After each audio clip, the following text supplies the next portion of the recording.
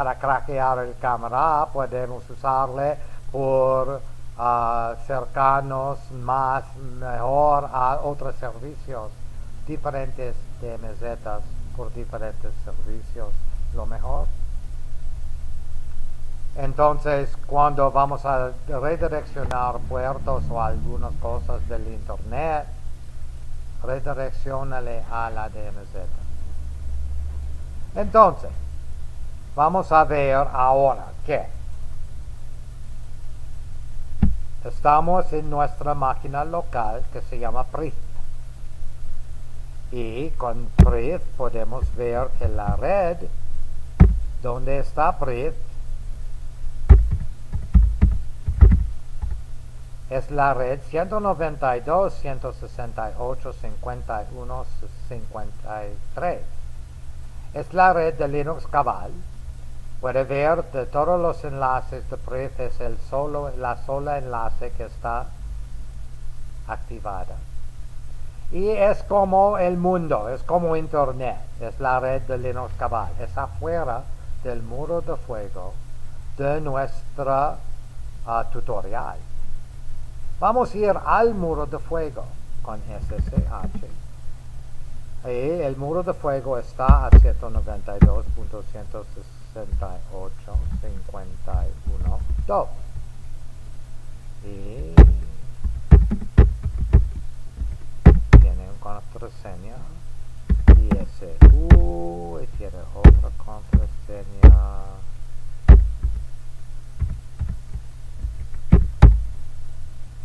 y ifconfig al muro de fuego y podemos ver que él tiene un ETH2 que es actualmente la DMZ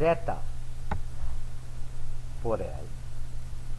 Tiene su ETH1 que es su red interior donde son todos los usuarios y servicios que no son públicos, que no vamos a publicar en internet, son privados solamente para los usuarios de la red interior. Y tenemos el mundo, que es equivalente de la red pública de tu proveedor. Para nosotros es la red de LinuxCabal, pero para ustedes probablemente va a ser la red pública de Infinitum o Alestra o AT&T o cualquier la dirección pública. Entonces tenemos tres redes. Vamos a ver que la máquina actual de LC Lab, que está pública en esta dirección aquí, no tiene un servidor web. Entonces vamos a poner systemctl status httpd service, no servidor web. Mira, muerto, dead. ¿Okay? Y para verle, por cierto, vamos a poner links, que es un navegador sin gráficos, localhost. Y puede ver, making connection, él no va a conexionarse, no tiene servidor a la máquina de muro de fuego LC Lab Serve.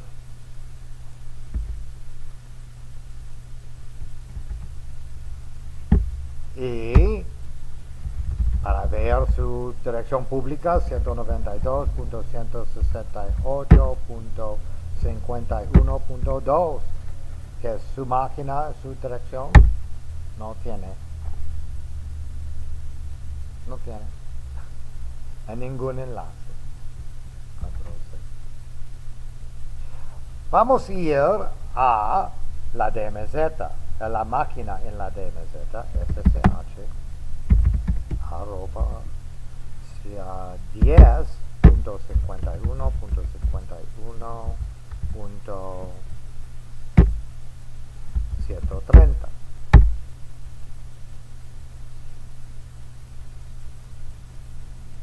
Algún día, tal vez. Oh no, qué bueno. Okay. Vamos a entrar en la máquina que está en la DMZ. Vamos a obtener derechos de root a Jawir, que está ahora en la DMZ.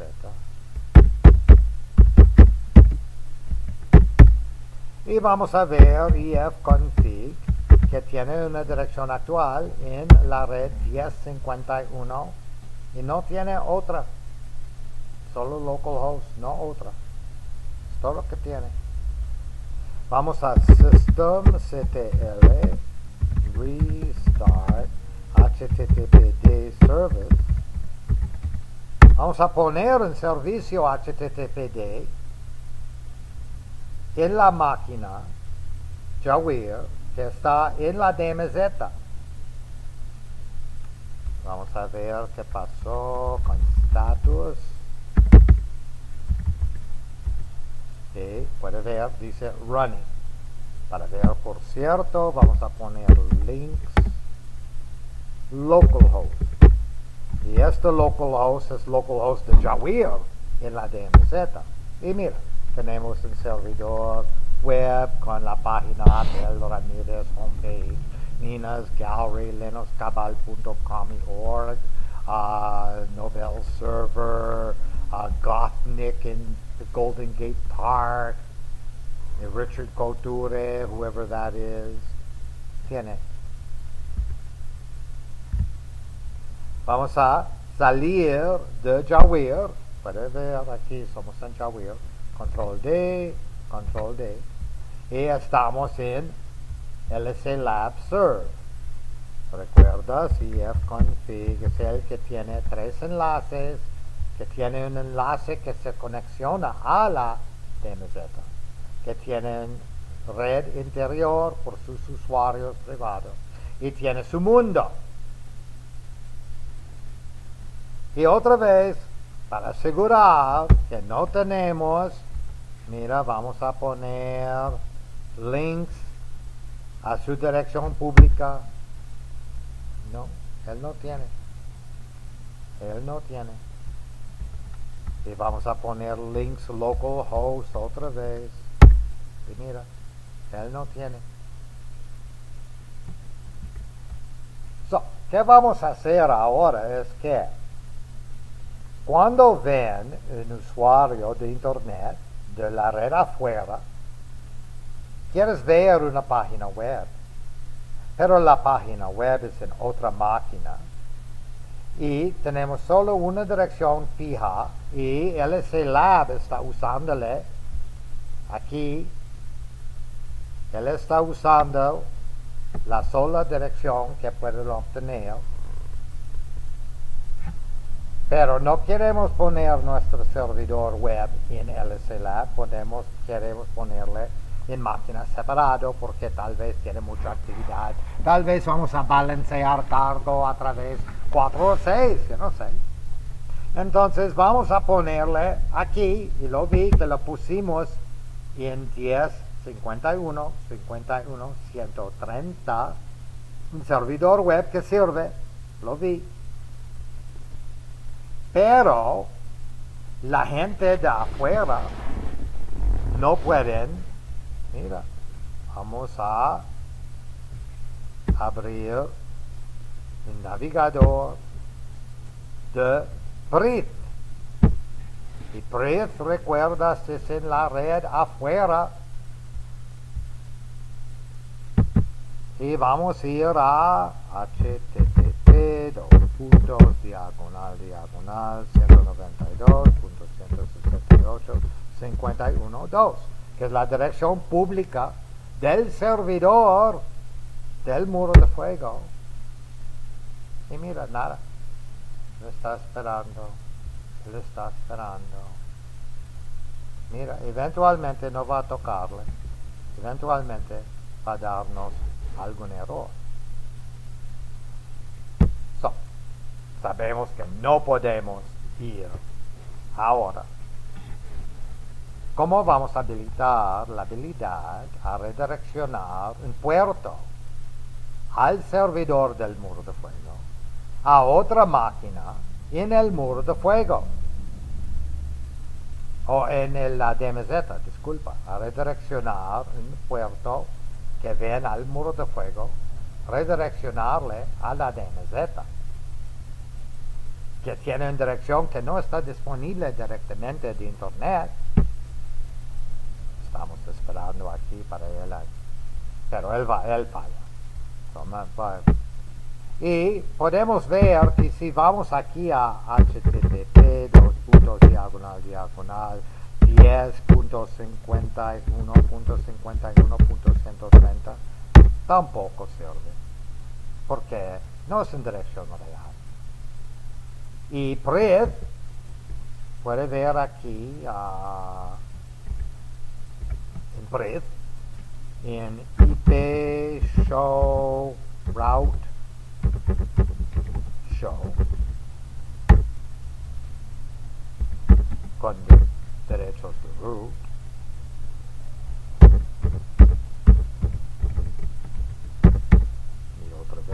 route show.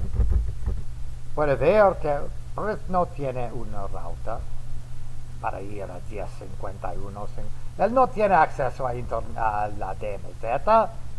Él puede ir al Muro de Fuego, que es una máquina pública, pero no puede ir a esta dirección. ¿Cómo vamos a hacer? Well, si vamos al Muro de Fuego otra vez, pero no como root, no sale a internet como root, muy mal práctica. Porque root tiene derechos, si tiene un ataque, buena suerte, como Windows. Ah, mira, finalmente nos dice, no está disponible.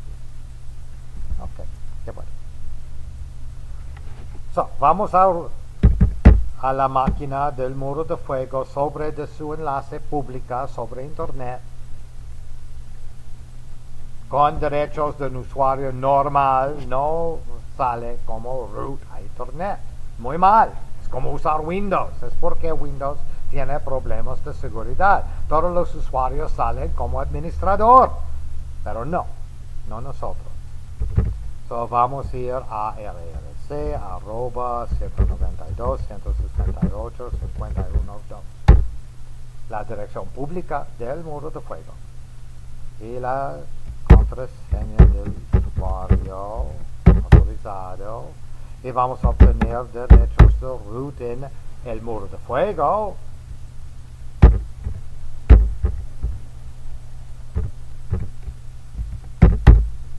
Y ifconfig puede ver la máquina con 3 enlaces. Mira. Ok. So aquí vamos a escribir reglas en IPTables para redireccionarnos. So, recuerdas que en System 5, System D podemos ir a sysconfig, que es en Etsy. Y podemos editar con nuestro configurador universal vía IPTables. Entonces, queremos redireccionar un paquete a otra dirección. Entonces vamos a reescribir el paquete. Vamos a reescribir su dirección de destino antes de aceptar y enviarle. Entonces, ¿dónde vamos a hacer esto? En NAT, donde reescribimos paquetes. So, estamos aquí en NAT. Y vamos a escribir una regla en pre-routing antes de permitirle a irse en nuestro sistema. Vamos a declarar que si se presenta en el enlace ETH0 por puerto TCP, que es por de port 80 HTTP, vamos a enviarle a la regla de NAT para cambiar su dirección de destino, que ahora es 192.168.51.2. Otra vez no está aquí.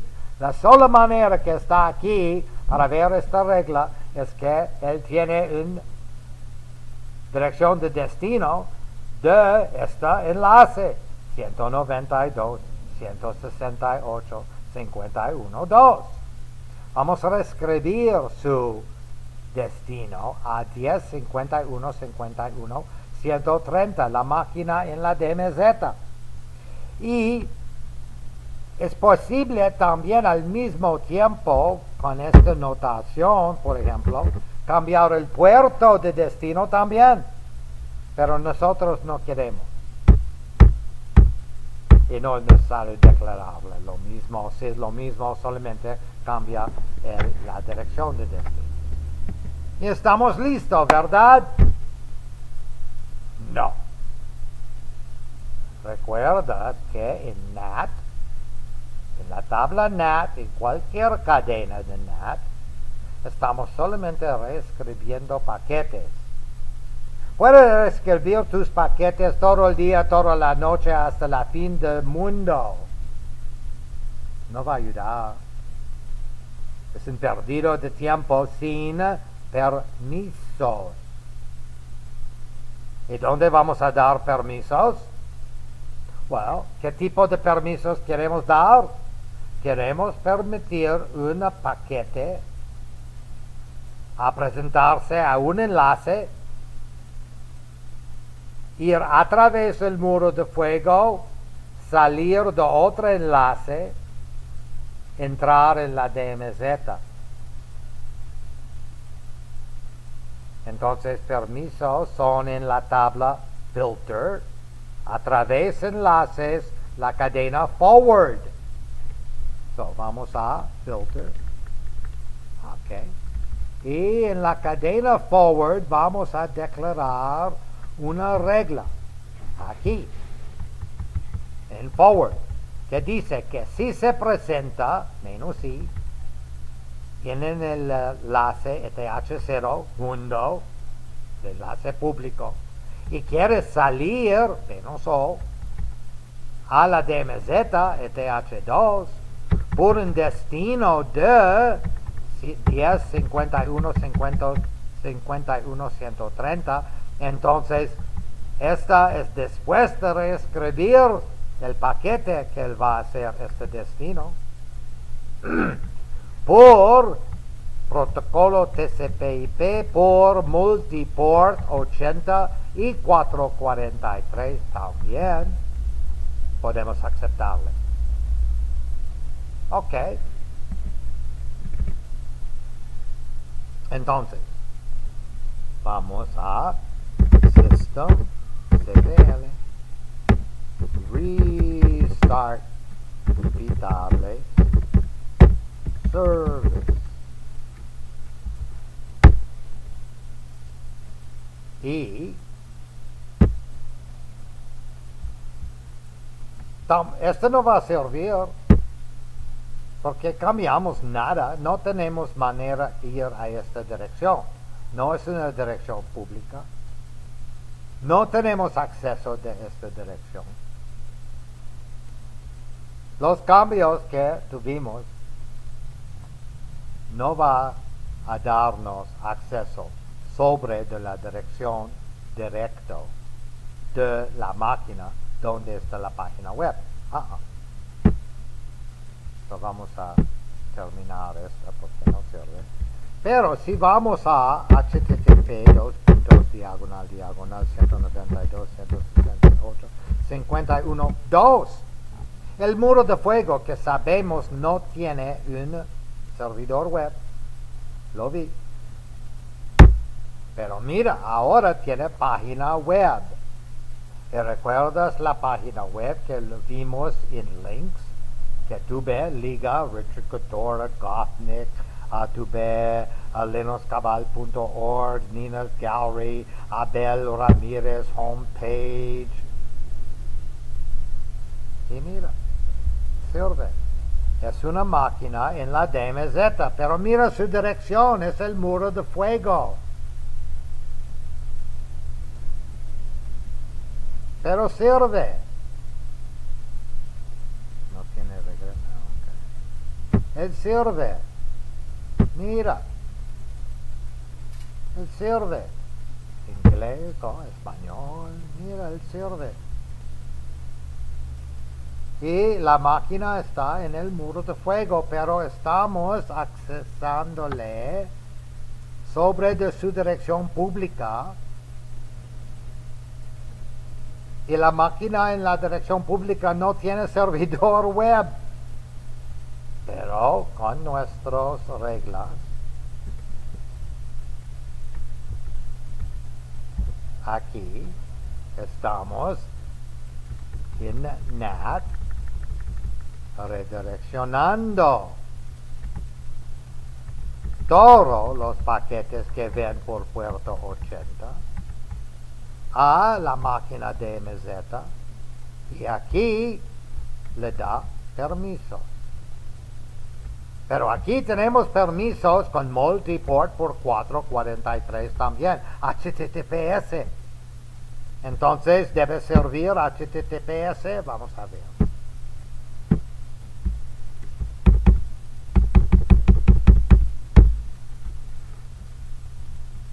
HTTPS, dos puntos, diagonal, diagonal. Y no. ¿Por qué? Tenemos permisos, mira. Aquí multiport 443. Pero no tenemos un NAT por él. Mira, nuestra NAT es solamente por 80. ¿Es por qué? So podemos tal vez poner un NAT de multiport o podemos poner otra regla aquí antes de routearle. Si se presenta en ETH0 el enlace por puerto 443, cambió su dirección sobre DNAT a la máquina en la DMZ, otra vez sin declarar un puerto. Entonces vamos a ver. System CTL restart IPTable service y se va vroom. Y mira, el momento que se aplique, mira, dice HTTPS al muro de fuego y vamos a ir otra vez. ¿Ok? So, recuerdo HTTP 192.168.168.51.2 se va a la página web. Pero si vamos por HTTPS diagonal, él dice que porque tenemos un certificado que no está de VeriSign, es un certificado que creamos nosotros. Y es porque él dice que la conexión no está confiable. Pero va a decir, ok, yo entiendo los riesgos. Y me voy a agregar una excepción. Y yo quiero ver el certificado. Y mira, certificado de localhost mal certificado. Debemos recrearle. Pero es la máquina de prueba de tutorial, entonces es porque no está, pero debe recrear el certificado. Pero tenemos un certificado, ¿ok?